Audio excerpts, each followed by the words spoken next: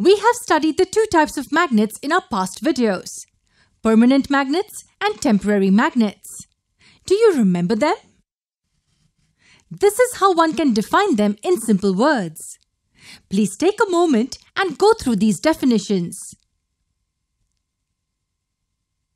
We will talk about the temporary magnets first. These are magnets that retain their magnetism only for a short amount of time, or only until they are kept under an external magnetic field. When removed from the external magnetic field, they lose their magnetism.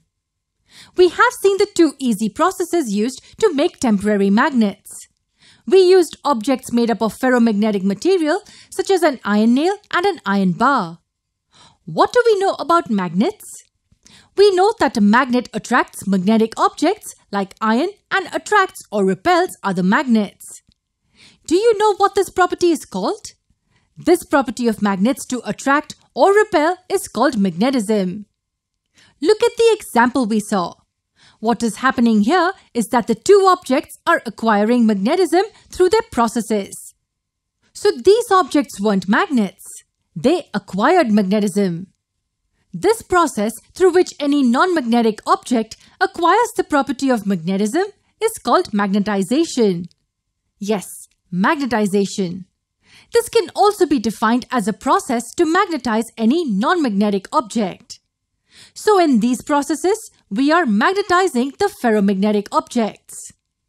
Now there is one more way in which we can magnetize these objects. And that is by understanding that electric current generates a magnetic field. First, let's enlighten ourselves about this.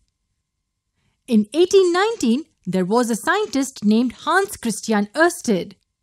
He found out that if you keep a compass near a current-carrying wire, then the compass needle deflects to some extent.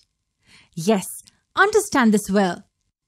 When current passes through this wire and we keep this compass near that wire, the needle will deflect. This will not work if the current in the wire is feeble. However, in that case, if we remove a part of the insulated coating and keep the compass near that region, you will see the deflection. Now we know for a fact that if we keep this compass at rest away from any other magnet, then it will align itself in the direction of the Earth's magnetic field. That is, the red part will point in the north direction, while the other part will point in the south direction. What will happen if we bring any magnet near this compass? Well, if we bring the north pole of a bar magnet near the red needle, the needle will show deflection. The needle now aligns itself in the direction of the magnetic field of this bar magnet. We know that in a bar magnet, the field line emerges from the north pole, curve around the magnet and end at south pole. So if we move the compass in the direction of the magnetic field, then its needle will also align itself in the direction of the field. With this knowledge in mind, let's go back to our copper wire. Here, the electric current in the wire produces magnetic field around the wire.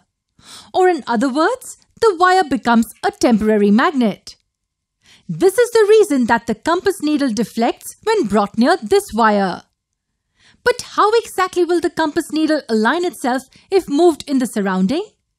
Or in other words, what is the direction of the magnetic field produced by electric current in the wire? Keep watching our videos to know the answer.